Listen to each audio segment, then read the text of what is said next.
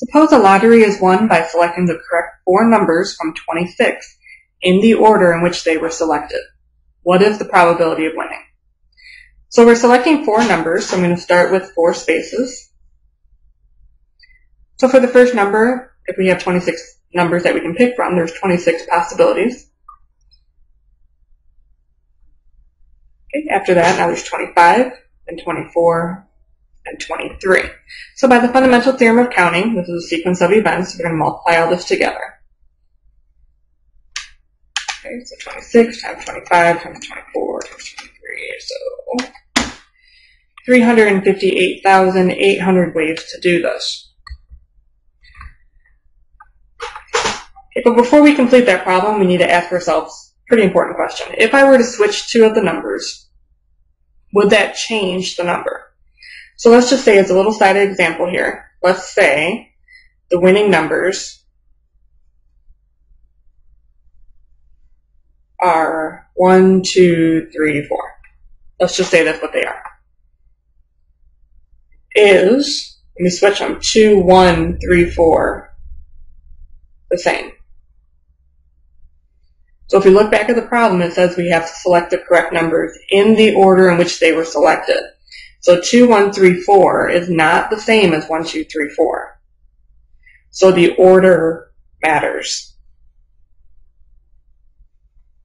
So because the order matters, there are no repetitions of these numbers. So this is called a permutation. Because the order matters. And so that's our answer.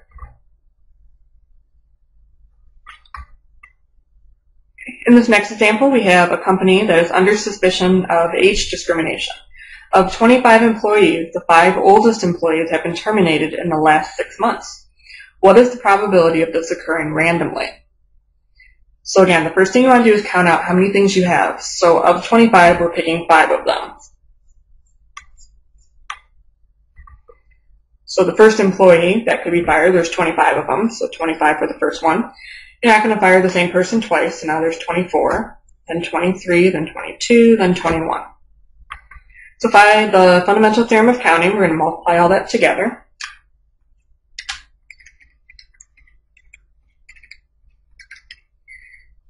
And this gives us 6,375,600 ways for this to happen. Okay, now here's your big question. We need to ask, does the order matter? So let's say A, B, C, D, and E were terminated. Let's say that's who the 5 people were. Let me just switch 2 of them. Is B, A, C, D, E the same? So if you look back at the question, it says the 5 oldest employees. So if these are the 5 oldest employees, does it matter the order in which they were fired? No, this is the same. They're just saying that 5 of the employees were the oldest. It doesn't say in which order they were fired.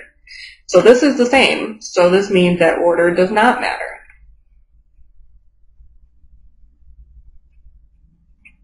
So order does not matter, which makes this a combination. If you switch 2 things, you're going to get the same thing. So that means that we need to divide the repeats. So I had 5 people, so I need to divide out these 5. So there's 5 ways to arrange that first person, then 4, then 3, then 2, then 1. So we're going to divide this by essentially 5 factorial, which is 120. So 6,375,600 divided by 120 gives us 53,130 ways for these 5 employees to be terminated. So then the follow-up question is, what is the probability of this occurring randomly? So 1 out of 53,130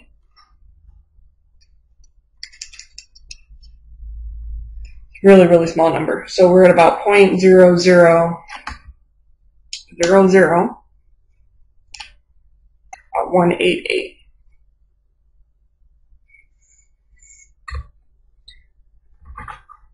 So the chance of this happening randomly is really, really small.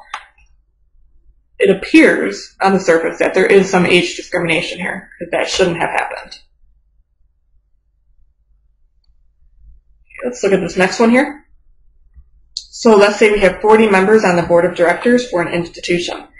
Part A, if they must elect a chairperson, a first vice chairperson, a second vice chairperson, and a secretary, how many different ways can these candidates be selected? So again, the first thing you want to do is mark out how many things you have. So we have 4 different positions.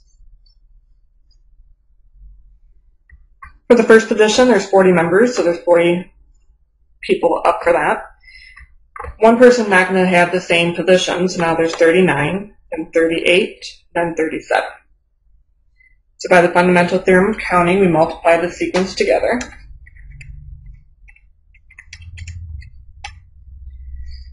And we get 2,193,360 ways to do this.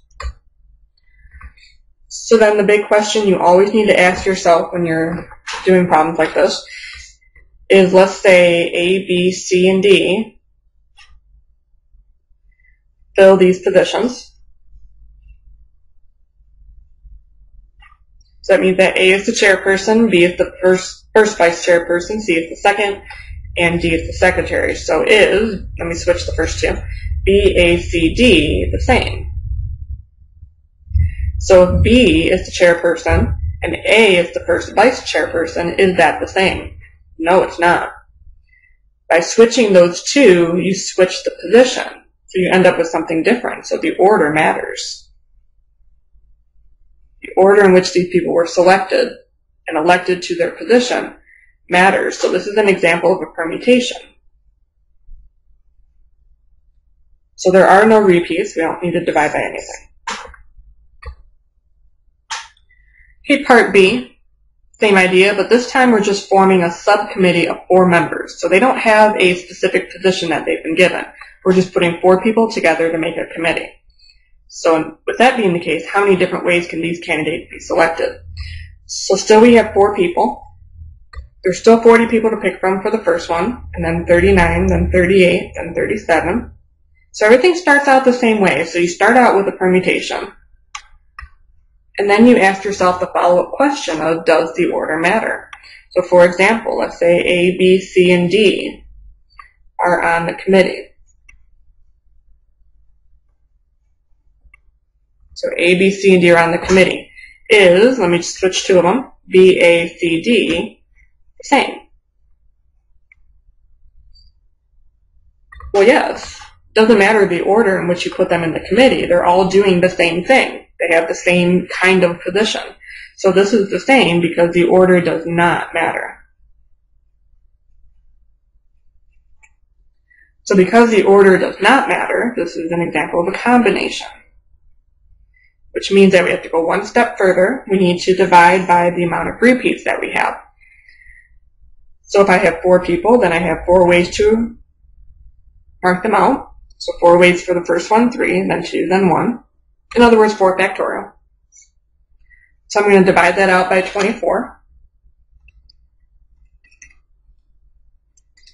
We get a smaller number. We have 91,390 ways to make a subcommittee of 4 members.